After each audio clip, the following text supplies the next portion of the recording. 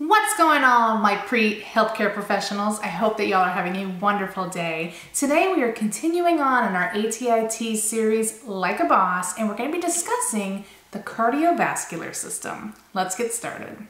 Questions related to the bodily organ and systems will test your knowledge of structures and functions within the 10 human organ systems that are essential to life.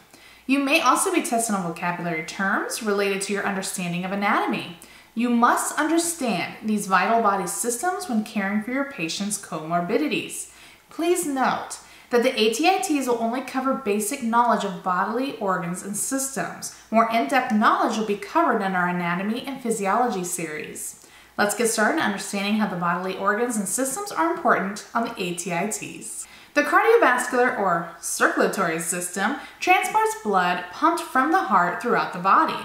The blood is carried through various blood vessels and contains vital nutrients, oxygen, and hormones that help maintain the body's homeostasis. There are 3 types of blood vessels that work in conjunction with the heart to provide blood to the body. These vessels form a network that carries the blood pumped from the heart to the body's tissues and back to the heart again. Arteries carry blood away from the heart. Capillaries transmit nutrients and waste products between arteries and veins. And the veins bring the blood back to the heart. The heart is a major organ relevant in the circulatory system. It consists of 4 chambers and 2 circulatory systems. In pulmonary circulation, oxygen-poor blood coming from the body enters the heart through the right atrium and is pumped by the right ventricle to the lungs to receive oxygen through the pulmonary artery. Blood is then pumped through the pulmonary vein to the left atrium, then to the left ventricle, and is pushed out to the body. The process of delivering oxygen-rich blood to the rest of the body is called systemic circulation. The heart has its own system of blood vessels that circulate blood for its own function. This system is called the coronary system.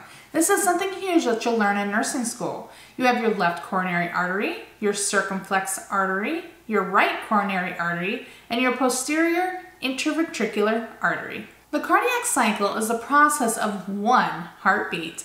The heart contracts and blood is forced out. Then it relaxes and the heart fills up with blood again.